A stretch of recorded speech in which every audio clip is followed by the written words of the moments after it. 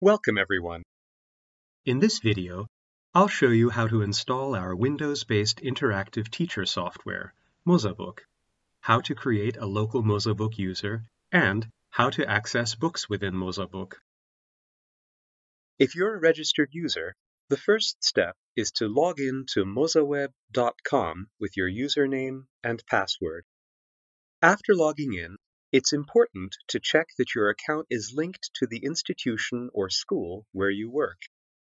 The easiest way to do that is to click on your name and look at the drop-down menu. If you see Enter Institution on the menu, that means your account is not linked to an institution. So, click on Add Institution to take care of that before you download the mozaBook program. You can specify the institution by entering the name of the institution or the institution ID. Click on the Save button and you're done. This is important since if you'd like to assign homework to your students, both you and your students need to be linked to the same institution. The next step is to go to the Shop menu and select mozaBook under Educational Software. Then, click on the green Download mozaBook icon. Now you need to choose whether you want to download the full installer or the minimum installer. We recommend the full installer. If you choose the minimum installer, you will need to download all the necessary files later after installing the program. We suggest you only choose the minimum installer if your internet connection is relatively slow. Select the fastest server from the list of servers, then click on the green button to start the download. Once the download is complete, launch the installer and follow the instructions to complete the installation. Once it's complete, you will see a yellow icon on your desktop. Click on it to start mozaBook. This is the first screen you will see. Now enter the license code here. You can find a free license code in the video description below, which you can use until June 2020. Then, click on the Activate button to activate the program. You can set up your mozaWeb account on the next page. If you've already registered on mozaWeb, enter the email address and password that you used on the website. Click on Sign In.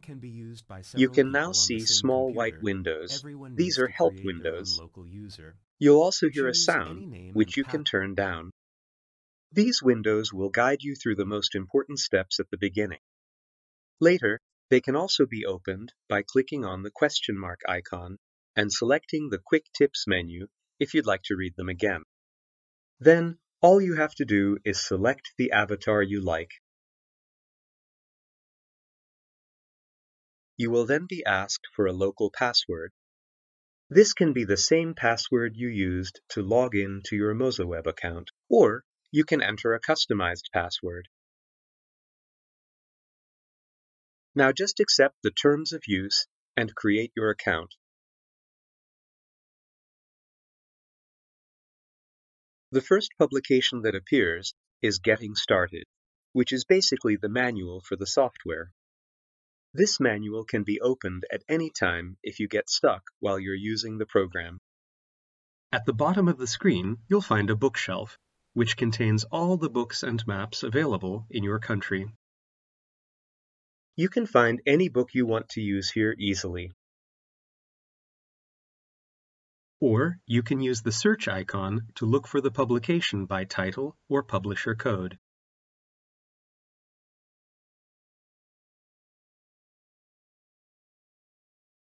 There are different filters.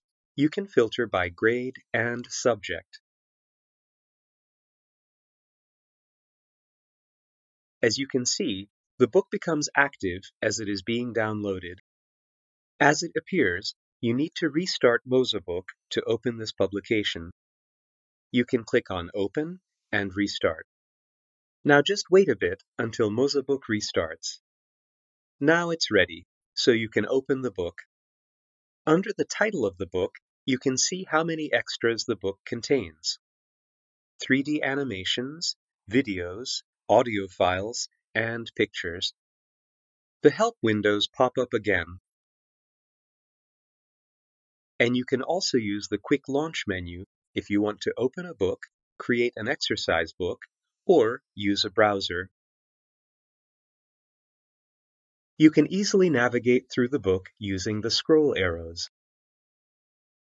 As you can see, if you use the small icons on the margin of the pages, you can open the extras.